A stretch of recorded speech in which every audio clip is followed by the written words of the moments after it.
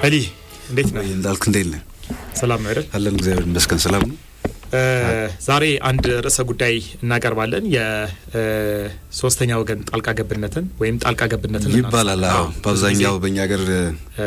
በልማድ ጣልቃ ገብነት ይባላል፣ ግን በራሱ የቻለ የሙያዊ መገለጫ አለው። እንግሊዘኛው ማለት ባንችል ወደ አማርኛ አምጥተን ጥሩ የሆነ ቤተዘመዳዊ ግንኙነት በሚለው ብንተረጉመው ይሻላል። ምክንያቱም ፈረንጆቹ ኢሎ አጀስትመንት ነው የሚሉት በጋብቻ የተሳሰሩ በጋብቻ ዘመድ የሆኑ ቤተሰቦች የነሱን ግንኙነት የሚመለከት ጉዳይ ነው። ግን እኛ በአብዛኛው ጣልቃ ገብነት በማለት እንተረጉመዋለን። ምክንያቱም አንተ በምትለው ቋንቋ እንምጣ ብንል አይመችም። ይሄ የኛ ሀገር ጣልቃ ገብነት የኛ ሀገር ግንኙነት ላይ የሚኖሩ ጣልቃ ገብነት አንዳንድ ጊዜ እጃቸው ረጅም የሚሆኑ መኝታ ቤት ድረስ እጅ የሚገቡ ሰዎች አሉ። ጓዳ ድረስ እጃቸው የሚገባ ሰዎች አሉ። ትዳሩን እንምራ የሚሉ ሰዎች አሉ። በብዙ አቅጣጫ ልንመለከተው እንችላለንና ይሄ ግንኙነት የሚለው ነገር ግንኙነቱን የሚያፈርስ በሚመስል መንገድ ነው። ምንድነው ይፈርሳል? ግንኙነት ይባልና ወይ ጥሩ ይሆናል ወይም ጥሩ አይሆንም። ጥሩ ካልሆነ በትዳራቸው ላይ ከፍተኛ የሆነ ችግር ይፈጥርባቸዋል። በዚህ የተነሳ እስከፍቹ ሁሉ ሊዳረጉ ይችላል። ስለዚህ ጣልቃ ገብነት የሚባለው በውስጡ ሊካተት ይችላል ይሆናል። ጣልቃ ገብነት ግን ሙያዊ በሆነ እይታ ቤተዘመዳዊ ግንኙነት እንላለን። ጥሩ ነው ወይ ጥሩ አይደለም፣ ጥሩ ሳይሆንስ ሲቀር ምን አይነት መልክ አለው እያለን እናያለን ማለት ነው። ዛሬ እንግዲህ ከበዓል ጋር አያይዘን የምናነሳው የቤተሰብ ጣልቃ ገብነት ለኛ ቋንቋ በሚመቸው ነው። ለኛ ቋንቋ በሚመቸው ለኛ የሚመቸው የጣልቃ ገብነት የሚለው ነው። አፋችን ላይ ራሱ ይሞላል ስንጠራው ራሱ ስሜቱ በደንብ አንደርስታንድ እናደርጋለን። ምክንያቱም እስኪ ከትርጓሜው ለምን መሰለህ ይሄን ብቻ ማየት እንደሌለብን ያሰብኩት። ምክንያቱም ጣልቃ ገብነት ማለት ቀጥታ የወላጆች ወይም የቀድሞ ቤተሰብ ያሁኑ ቤተሰብ ወይም አሁን ባልና ሚስቱን ቀጥታ ጥሩ ያልሆነ ግንኙነት እንዳላቸውና በሐሳባቸው በስሜታቸው በድርጊታቸው ላይ ተጽዕኖ እንደሚፈጥሩባቸው አይነት አመለካከት ስለሚፈጠር እንደዚህ አይነት ግንኙነት ያላቸው ቤተሰቦች አሉ፣ እንደዚህ አይነት ደግሞ ግንኙነት የሌላቸው ቤተሰቦች አሉ። ይሄንን እንድናስብ ነው። በአብዛኛው ያልካለው ጥሩ የሆነ ጣልቃ ገብተው ጥሩ የሆኑ ግንኙነት ያላቸው አሉ፣ ጥሩ ጣልቃ ገብተው ጥሩ ያልሆነ ግንኙነት ያላቸው ሰዎች አሉ። አሁን ግን ጣልቃ ሲገቡ ዛሬ ልናነሳ ያሰብነው ጣልቃ በሚገቡበት ጊዜ ይሄ ጥሩ የሆነው ግንኙነት እኮ አጨብጭበን የምናልፈው ነገር ይመስላል አይደለ? ብዙ ልናወራበት እንችላለን። ኦፍኮርስ ግን አድማጮች ራሱ የሚጠብቁት አይመስለኝም። ሁሉ ጊዜ ስለ ሶስተኛ ወገን ጣልቃ ገብነት እኛ በተለየ አይን ማየት መቻል አለብን። የተለየውን አይን እንድንመለከት ነው የምፈልገው። እኔ ቢሮስ በሚመጡት ጉዳዮች ብዙ አቃለሁኝ። ብዙ ትዳሮች አንዳንዴ ወላጅ ምን ሆኗል እስክትል ድረስ ማለት ነው። ወላጆች ብቻ ቤተሰብ ጓደኛ ወንድሞች እህቶች ጓደኞች ወዳጆች የስራ ባልደረቦች እነዚህ ሰዎች በተለያየ መንገድ ያንን ትዳር ሊረብሽ በሚችል ትዳሩን ቁም ስቅሉን የሚያሳዩ አንዳንዴ ከአእምሮ በላይ በሚሆን ሁኔታ ትዳር ሲበጠበጥ እንመለከታለን። አሁን አዲስ ዓመት እየመጣ ነው ያለው በዓል ነው። ይሄ አዲስ ዓመት እንግዲህ የመላ ኢትዮጵያኖች በዓል ነው። ከፊታችን ደግሞ ከነገ ወዲያ ደግሞ የሚከበር ደግሞ የእስልምና እምነት ተከታዮች ደግሞ በዓል አለ፣ የአረፋ በዓል አለ። እንግዲህ ከፊታችን ተከታታይ በዓላቶች አሉ። እነዚህ በዓላቶችን ምክንያት አድርጎ በዓልና የሶስተኛ ወገን ጣልቃ ገብነት ምንድነው? መጀመሪያ ጣልቃ ገብነት ራሱ ምንድነው? በደንብ ግልጽ እንዲሆንልን እንፈልጋለን። አድማጮች የናንተን ሐሳብ የናንተን ልምድ እናንተ ከዚህ በፊት ያጋጠማችሁን ጉዳይ በስልክ መስመሮቻችን በመደወል በቀጥታ ማግኘት ትችላላችሁ። ከኛ ጋር ማውራት ወይም ቴክስት መደራረግ እንችላለን በ0911380544 ላይ ማለት ነው። ነገር ግን ከትርጓሜው ጀምረን እስኪ ትዳሮችን እንመልከት አይመስልም? ማየት አለብን። መጀመሪያ ከመንነቱ እንመልከት እስኪ። ማለት አሉታዊ የሆነው ግንኙነት ወይም ጣልቃ ገብነት የወላጆች ወይም ዘመዶች ቤተዘመዶች በትዳሩ ላይ ወይ በባልና ሚስት ላይ የሚኖራቸው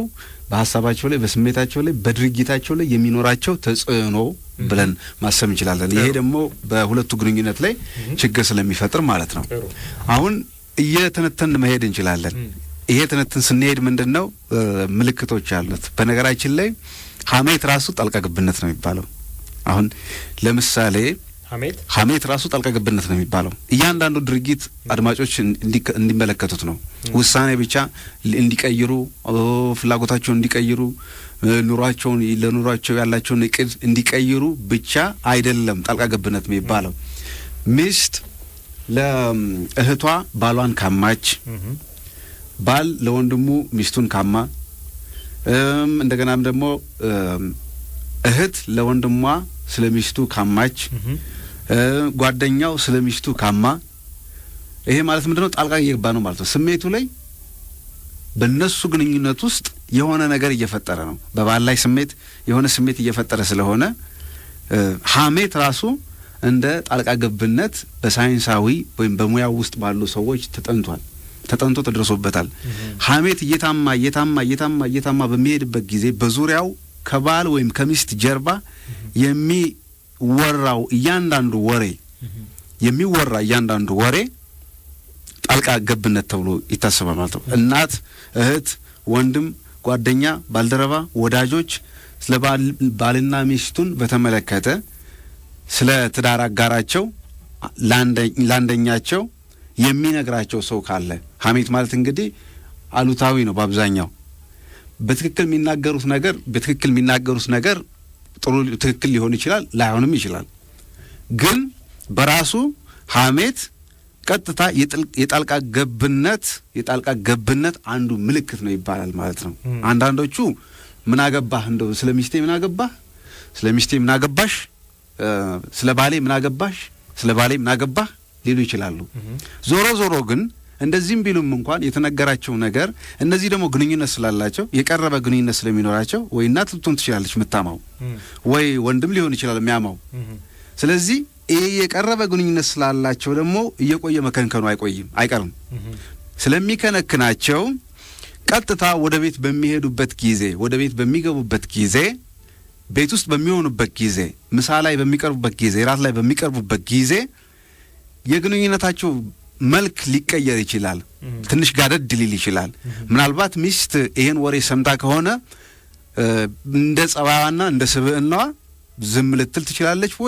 ወይ የሆነ ሌላ ባህሪ ልታሳይ ትችላለች ይሄንን ባል ላያስተውል ይችላል ሚስት ላታስተውል ትችላለች ማለት ነው እንደዚህ ነው እንግዲህ ጣልቃ ገብነት የሚባለው የመልኩን እየያዘ የሚሄደው ማለት ነው አንደኛው ይሄ ነው ስለዚህ ሐሜት ራሱን የቻለ ጣልቃ ገብነት ነው የሚባለው አሁን እዚህ ላይ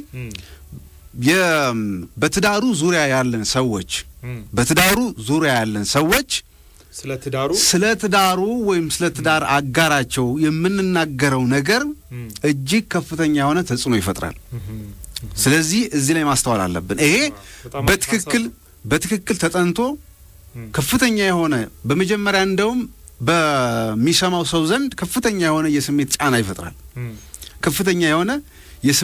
ጫና ይፈጥራል አንደኛ አእምሯቸው ሁሉ 2-3 ቦታ ሊከፋፈል ይችላል ይሄንን ሐሜት የሚሰሙ የትዳር አጋሮች አንደኛ ሊናደዱ ይችላሉ ስለተናገረው ሰው እንደገና ደግሞ አስቦልኝ ነው ሊሉ ይችላሉ እንደገና ደግሞ ከሱም ጋር ያላቸው ግንኙነት ደግሞ ሊበላሽ ይችላል ተመልከት እንግዲህ አሁን ከሱም ጋር ቀድም እንዳልነው ከቤተ ዘመድ ጋር ያለን ግንኙነት ሁሉ ጊዜ መራራቅ ማለት አይደለም ምክንያቱም እናትነቷን አይቀርም ወንድምነቱ አይቀርም እውነት ነው ስለዚህ ምንድነው ይቀራል ማለት አይደለም ግንኙነቱ ጥሩ መሆን አለበት እንጂ ግን ግንኙነቱ የሚፈጥረው ጣልቃ የሚገባበት ዋና ምልክት ምንድነው ያለ ከሄን ብቻ ነው ነገሩን ችግሩን ማግኘት ምን ይችላል ማለት አንደኛው አሁን ምናወራው ሐሜት ነው ማለት ነው የትኛውም አይነት ድርጊት ተግባር ባህሪ እውነት ወይም የተመለከተው የሰማነው ነገር ቢኖርም እንኳን እኛ ላይ የፈጠረው ስሜት ቢኖርም እንኳን ጫና የፈጠረው ቢኖርም እንኳን ለባል ወይ ለሚስት የምናወራው ወሬ እኛን በትዳራቸው ውስጥ ጣልቃ ገቢዎች ያደርገናል ስለዚህ በአሪፍ ሐሳብ ነው በጣም ቆንጆ ሐሳብ ነው በይበልጥ የማይመስሉ ነገሮች ናቸው አሁን ሐሜት ስንቶቻችን በትዳር ውስጥ ጣልቃ ገብነት ሊሆን ይችላል ብለን እንደምንገምት አላውቅም አብዛኞቻችን ብዙዎቻችን ላንገምት ይችላል ብዙዎቻችን ሐሜት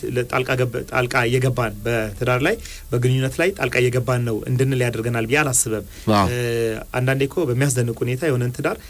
በደንብ ነው ምናማው በደንብ አርገን ቅጥቅጥ አርገን በጣም ምን በላበት ጊዜ አለ ተረዳኝ አይደል በደንብ አርገን እያልን ስለዛ ትዳር ኔጋቲቭ የሆኑ አሉታዊ የሆኑ ሐሳቦችን እያነሳን አሉታዊ ነገሮችን የምናወራበት ጊዜ አለ ስለዚህ በተዘዋዋሪ ሰው ትዳር ላይ ሰው ግንኙነት ላይ ጣልቃ እየገባን ያለ ነው ማለት ነው አዎ ምሳሌ ልንገር ምሳሌ አሁን ምንድነው ለምሳሌ ሚስት አጭር ቀሚስ መልበስ ልትሆን ትችላለች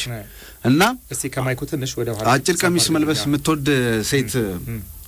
ሆና እናት ወይ እህት ምን ልትል ትችላለች የራሳቸው የሆነ አመለካከትና አስተሳሰብና የሚቀበሉት ልማድ አላቸውና ስለዚህ አጭር ቀሚሱን እቺ ልጅ እኮ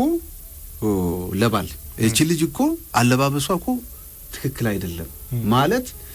አስተያየት መስጠትም አንድ ሀሜትም ይቆጠራል ኦኬ ቆይ ይቅርታ አሁን ለብቻው ለብቻው ያልከኛለህ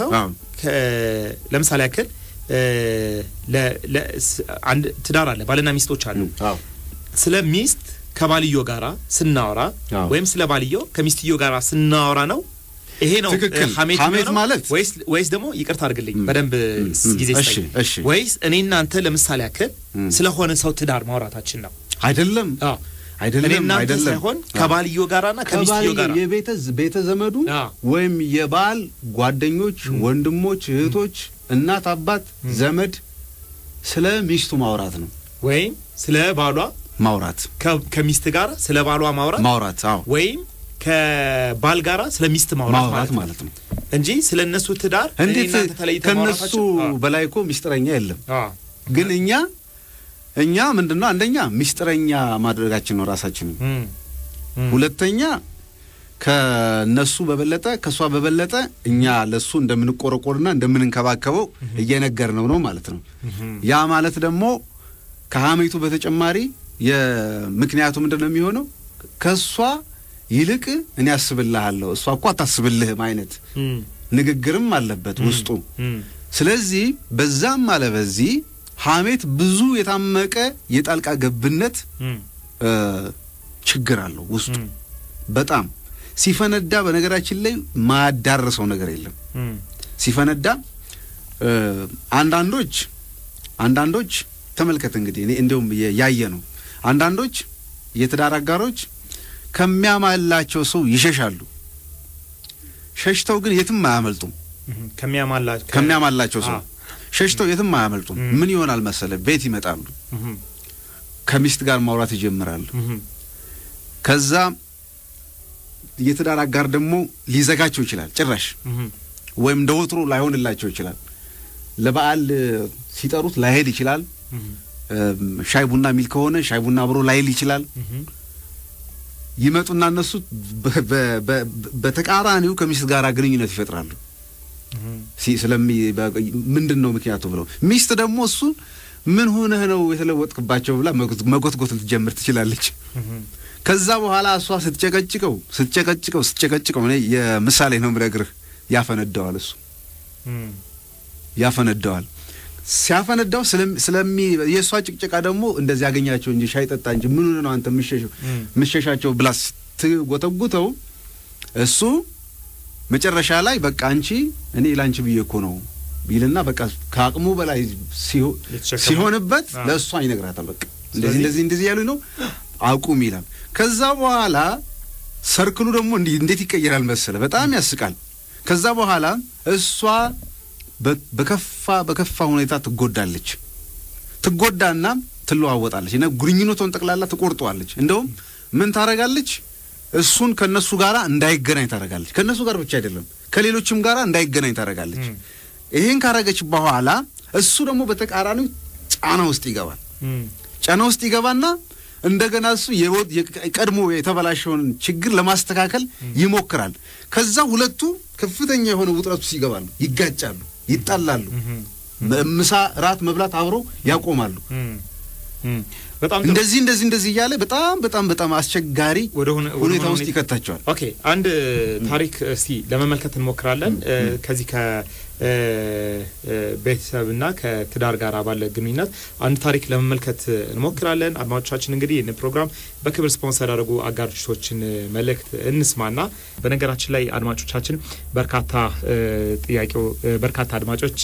በተደጋጋሚ እንዳልከ የምትታወቅበትን የለመድነውን ኬዝ ለምንድነው ይዘማት መጣው ለምንድነው ማትቀርበው እውነተኛ ታሪኮች ለምንድነው ይዘማት መጣው ስቱዲዮ ውስጥ ያው የተለመደው አለ እርቅማድ ላይ ቀደም ሲል ሰራ በነበረበት ጊዜ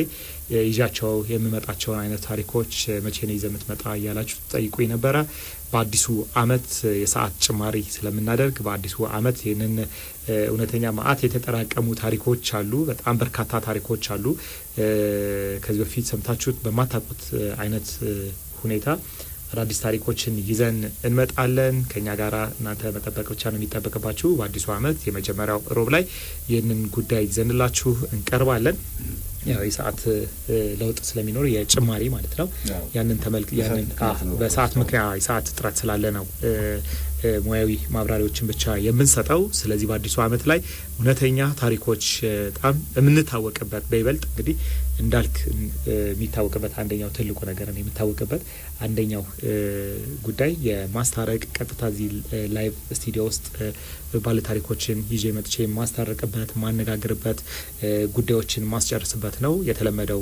ከዚህ በፊት የምታወቅበትን ታሪክ ወይ ፕሮግራም ከአዲሱ አመት በ2010 በመጀመሪያው ሳምንት ይዘንላችሁ የምንቀርብ ነው የሚሆነው ስለዚህ ጠብቁ ነው መልእክታችን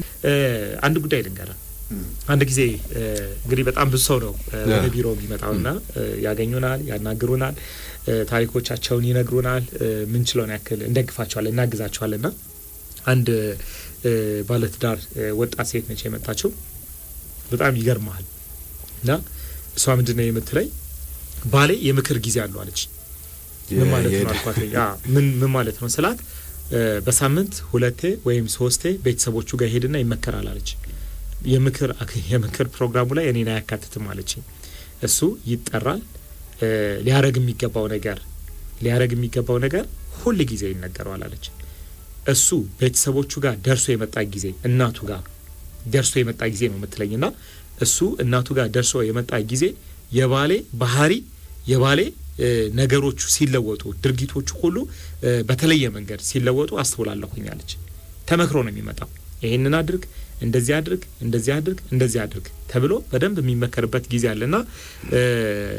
ልክ ሲመሽብኝ ሲያመሽ እደውልለታለሁ እቤት ነኝ እናቴ ጋር ነኝ ሲለኝ ኦኬ የምክር አገልግሎት ለማግኘት ሄደ ነው እሏለሁኝ አለች ያኔ ሲመለስ ግን የሱ ባህሪ ተለውጦ ነው ማገኘው አለች በህይወቴ አለችኝ ስትነግረኝ በህይወቴ እንደናቱ ማንንም አልወድም አለች ማንንም አልጠላም አለች እናቱን በጣም ነው መጣላቸው አለች እንድጠላቸው የሆንኩበት ትልቁ ምክንያት ትዳሬ ህይወት ውስጥ ወይም በትዳሬ ውስጥ እጃቸው በጣም ዘልቆ ሲገባ ስለሚሰማኝ ነው ዘልቆ ይሰማኛል አንዳንድ ጊዜ እቤት ውስጥ ይገባሉ እቤት ይመጣሉ አለችና እቤት ሲመጡ ቀጥታ ጓዳ ይገባሉ በርበሬ ያለው የበርበሬ መጠን ያለው ሽሮ ከፋፍተው ያለው ነገር ይመለከታሉ ለምንድነው ያላስፈጨሽው ለምንድነው እንደዚህ ያላደረግሽው እንትን ተሰርቶለታል የልጄ ምግብ ቼክ ያደርጋሉ አለች ምግብ ይመጡና ምግቡን ነው ቼክ የሚያደርጉት ምግቡን ያዩና ይከፍቱና እሺ ልጄ ይሄንን ነው የሚበላው ይሏታል ይሄንን ነው የሚበላው በደንብ አድርገሽ ስሪለት ለነገ ምሳ ምንድነው የምትቋጥሪለት አዘጋጅተሻል እንደዚህ አድርገሻል አንዳንዴ ማን ነው ሚስት ላለሁኝ አለች በቃ የትዳሩ ባለቤት ወይም የቤቱ ባለቤት ማን ነው በያስባለሁኝ አለች ስለዚህ እሳቸው ገና ሲመጡ ፈልጌው አይደለም ሳልፈልገው ፊቴ ይለዋወጣል አለች ፊቴ ይጠቁራል አለች እናደዳለሁ አለች ልክ እሳቸው ሲሄዱ እኔና እሱ እንጣላለን አለች እሱ እሳቸው ጋር ደርሶ ሲመጣ እኔና እሱ እንጣላለን አለች ስለዚህ እሳቸው በጠርተውትም መተው የኛን ትዳር ይበጠብጡታል ምን ላድርጉላት መጣለች የመጣች ደንበኛለችና እና ተመሳሳይ ጉዳይ ፋይላችንን ከፍተ ብትመለከተው ማአት ብዙ ነው በጣም አንዳንዴ ሙሉ ቤተሰብ አሁን እንኳን በቅርብ ማናገራቸው ባለ ታሪኮች አሉና ያሳረኳቸው ያሉት ባለ ታሪኮች ሙሉ ቤተሰብ ነው አለች በቃ ሙሉ ቤተሰብ እናት አባት እህት ወንድም በአጠቃላይ ትዳሬ ውስጥ ይገባሉ አለች ፋይናንስ ላይ ይገባሉ አለች ነጻነት ላይ ይገባሉ አለች ነጻነት ላይ አስበዋል ነጻነት ላይ ይገባሉ አለች ፋይናንስ ላይ ኢኮኖሚ ላይ ዩሲ ስራ ላይ ቢሮስ የምትሰራው ስራ ላይ የምታቀረው እቅድ ላይ የመውለድ ሐሳብ ላይ የነገ እቅድ ላይ ማለት ነው በአጠቃላይ የማይገቡበት ነገር የለም አለችና አንዳንዴ ታመማለሁ አለች በቃ ታመማለሁ ትዳሩን እጠሏለሁ ባሌን እጠሏለሁ እናደዳለሁ አለች ቤቴን እጠሏለሁ ብረሪ ሂጂ ይለኛል ትላለች ገብቷል አይደል በጣም በምሬት ነው የሚያወሩትና እስኪ ይሄንን ጉዳይ እንዴት ነው የምትመለከተው ይሄ አሁን መሰለ ሐሜት አለ አይደለ ቅድም እንዳልነው ሐሜት አለ አንዳንዴ ግን የሚገቡ ሰዎች አሉ ቀጥ ብሎ ቤት ድረስ የሚመጡ ሰዎች ይሄን ደግሞ አሁን ሌላኛው ምልክት ነው አሁን አንተ ያልከው ምንድነው የሚደረገው በአብዛኛው በዚህ በትዳር ውስጥ አንዳንዶች እንዲሁ ያለ ምክንያት አንዳንዶች ደግሞ በምክንያት ነው እንደዚህ አይነት ጣልቃ የሚገቡበት ወይም እንደዚህ አይነት ጠቅላላ በትዳሩ ላይ በምክንያት ማለት የትዳሩ በምክንያት ማለት ያለ ምክንያት ማለት ለምሳሌ አንዳንዶቹ አሁን ያልካቸው ለምሳሌ ጥሎሽ ወይም ስጦታ ወይም ጎጆ ማውጫ የሚባል አለ በእኛ ሀገር ውስጥ ታውቃለህ ጎጆ ማውጫ ሲዳሩ ሲያገቡ ስጦታ ወላጆች ስጦታ ይሰጣሉ ለልጃቸው ስጦታ ይሰጣሉ ንብረት ሊሰጡ ይችላሉ ቤት ሊሰጡ ይችላሉ ገንዘብ ሊሰጡ ይችላሉ ያንን እዚህ አዲሱ ትዳር ላይ ይቀላቀላሉ ግን ያንን ገንዘብና ያንን ንብረት ያን ስጦታ ግን መያዣ ያርጉታል ማለት መያዣ ያርጉታል ማለት ምንድነው ቀጥታ ይሄንን ትዳር ለመቆጣጠር እንደፈለጉ ለመውጣት ለመግባት ይመቻቸዋል በቃ እየሰጡ ይመቻቸዋል ስላደረኩላችሁ ስላደረግንላችሁ እያንዳንዱን እንቅስቃሴ መቆጣጠር አለብን ነው አሁን ይሄ የሚከሰትበት ዋና ምክንያት ምንድነው እናት ከሆነች ለምሳሌ የልጇን ፍቅር እንደ በፊቱ ሁሉ ላለማጣት ነው በቁሳቁስ ወይ በንብረት ወይ በጊዜ ትይዛለች ማለት ነው ስለዚህ ይሄ ደግሞ ምን ሊያሳጣ ይችላል አሁን እቺ እህታችን የሚሰማት ስሜት ምንድነው አንደኛ አለመከበር ምንም ሁለተኛ ደግሞ በባላው ዘንድ ምንም ቦታ ያልተሰጣት ማትፈለግ ማትወደድ የተጠላች በነገራችን ላይ ሚስቶች ወይ ባሎች ከቤተሰቦቻቸው ሲያሳንሷቸው ከፍተኛ የሆነ ያለ መወደድና ያለ መፈለግ ስሜት ይሰማቸዋል ስለዚህ እኔን አይወደኝም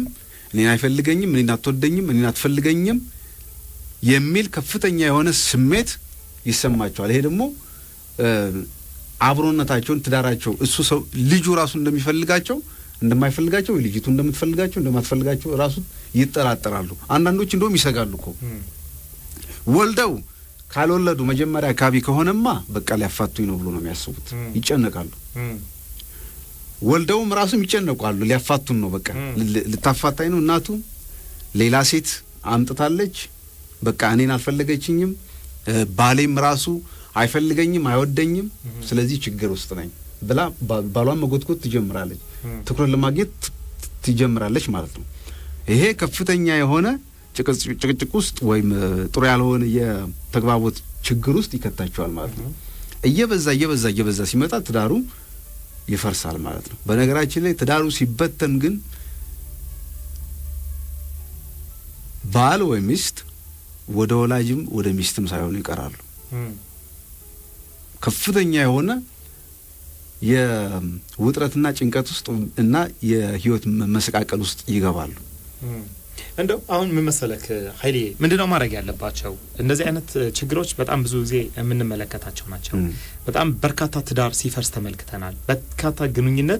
ግንኙነትን እስክንጠላው ድረስ ማለት ነው ይሄ ነበር ወይ ግንኙነት ይሄ ነው ወይ ትዳር ይሄ ነው ወይ ማፍቀር ማለት ይሄ ነው ወይ የፍቅር ህይወት ማለት እስክንል ድረስ ግንኙነት በራሱ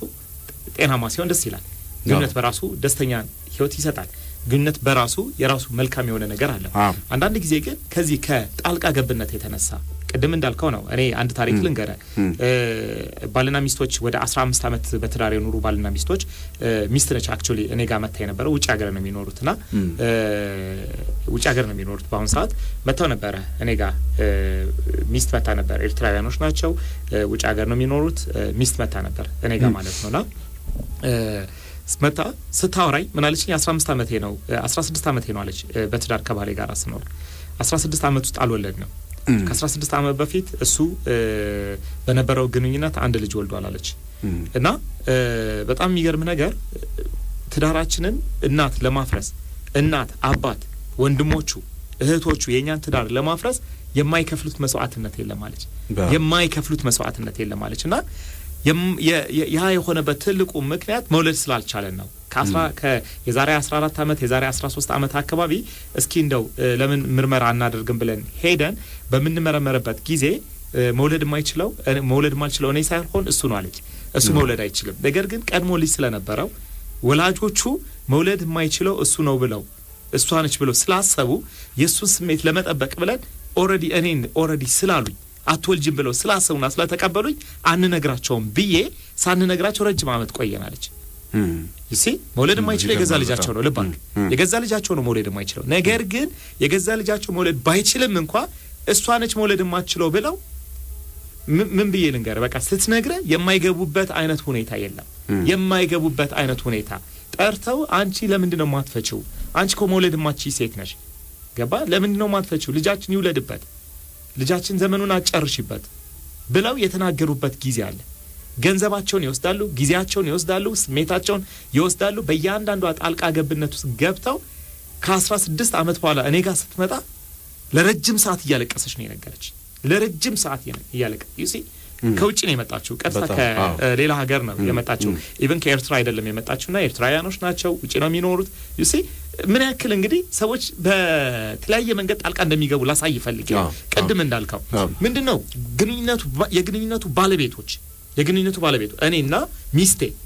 አለ እኔና ሚስቴ የግንኙነቱ ባለቤቶች ነን የትዳሩ ባለቤቶች ነን እኔና ሚስቴ የትዳሩ ባለቤቶች ምንድነው ልናረግ የምንችለው የግንኙነቱ ባለቤቶች ሰዎቹ የራሳቸውን አጥር ለማጣር የግንኙነታቸው ከሌላ ሰው ጋር ያላቸውን ግንኙነት ጣልቃ ገብነትን ለማስወገድ ምንድነው ሊያደርጉ የሚችለው እንደ መፍትሄ ልናስቀምጠው የምንችለው ነገር አለ ምንድነው መፍትሄ የሚሆነው በአብዛኛው ለሁለቱም ነው የግንኙነቱ ባለቤት ብቻ ሳይሆን ምክንያቱም እህት አባት ወንድም ሁሉም በዚህ ግንኙነቱ መስመሩ ስላሉ እነሱም ራሱ መካተት አለባቸው ስለዚህ ምንድነው የሚሆነው እንደውም አንድ ያልጠቀስ ነገር አለ በልጆች አስተዳደግ ውስጥ ሁሉ መግባት ይገባሉ በልጆች አስተዳደግ አሁን ጣልቃ መግባት የሚባለው ልናስተውለው የሚገባ በጣም በተደጋጋሚ እየተከሰተ ያለ አንዱ ነገር ደግሞ ምንድነው 3 ልጆች ካሉ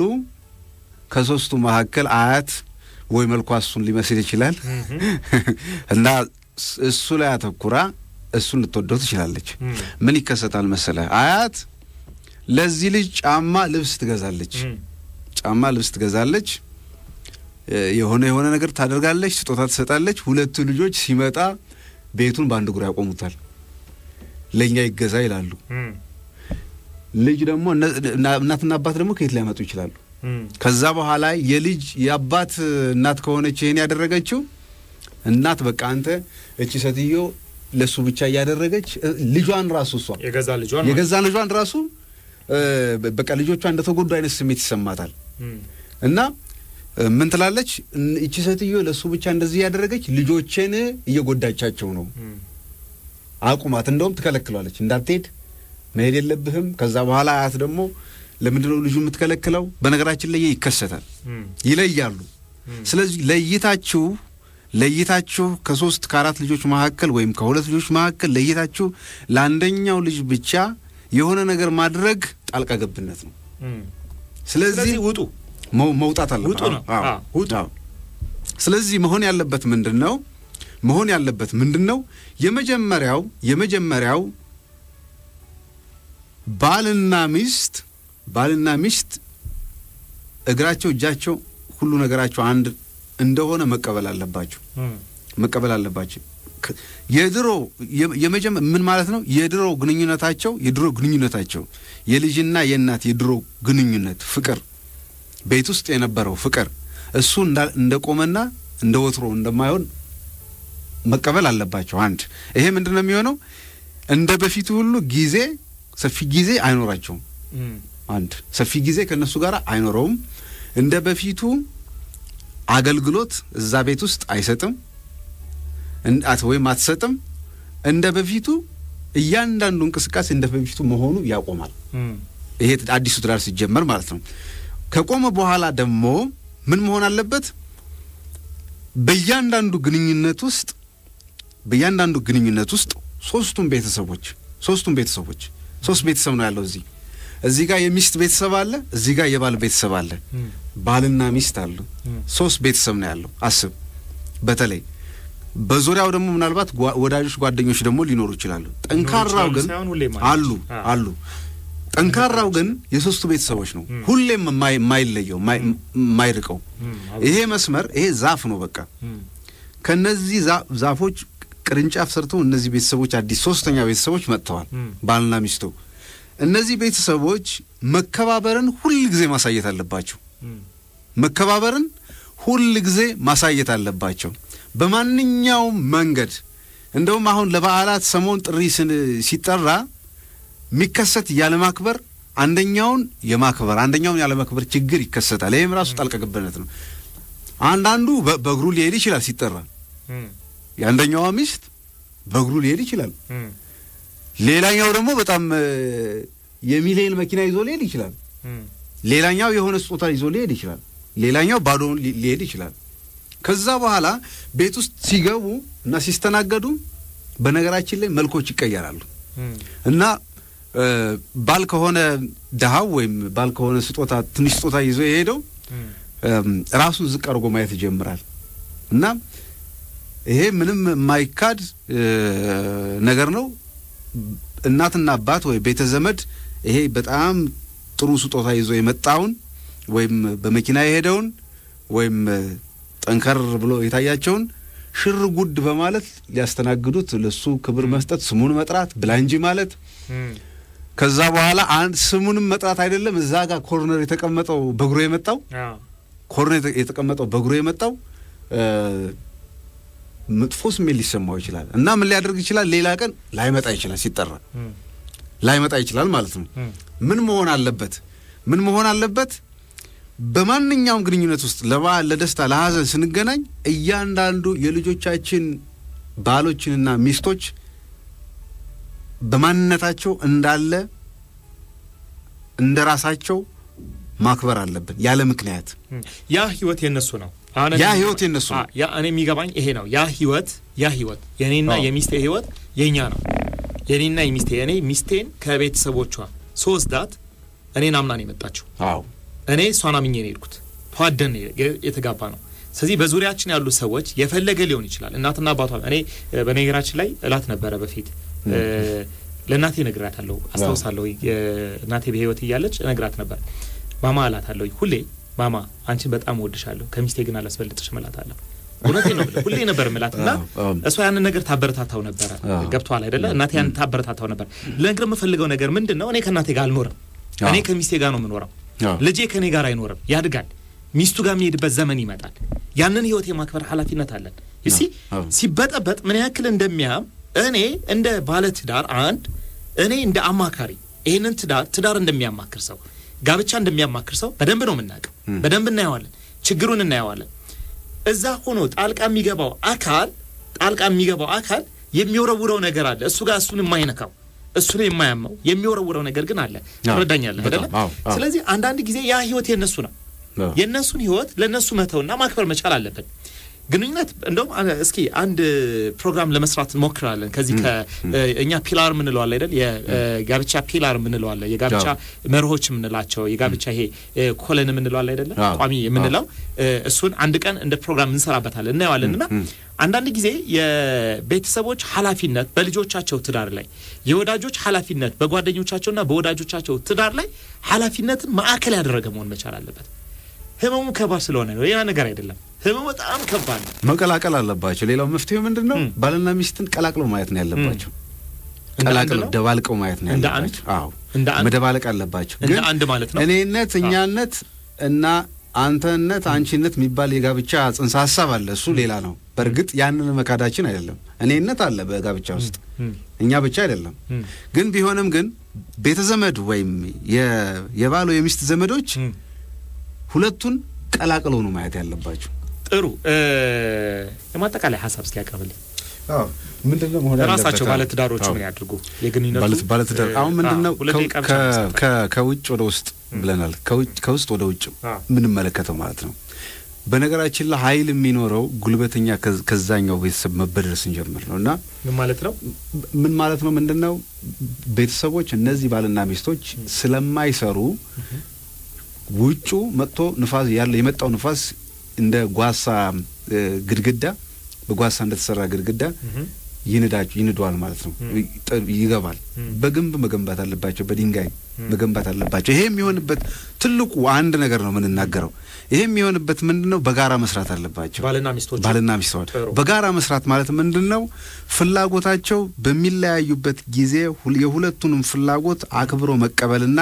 ያንን ፍላጎት ለመፍታት መጣር አለባቸው ማለት ነው ስለዚህ እየተስማሙ እያስተናገዱ የሚስትም እየተሟላ የባልም እየተሟላ እርስ በርስ የፍላጎታቸውን እየተቀበሉ በጋራ እየሰሩ መሄድ አለባቸው ማለት ነው በጋራ መስራት ደግሞ ሰፊ ነው ብዙ ጊዜ ይፈጃል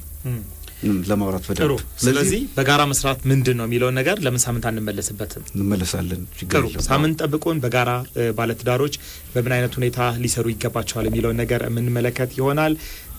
የዛሬው የተፈቀደልን የአየር ሰዓት ይመስል ነበር የተጠናቀቀ ስለሆነ መልእክት አሰምተን እንወጣለን ከኛ ጋር ስለነበራችሁ ከልብ ነው እናመሰግነው ብርሃን ኢትዮጵያ ለዘላለም ትኖር ኢትዮጵያ ለዘላለም ትኖር ኢትዮጵያ ለዘላለም ትኖር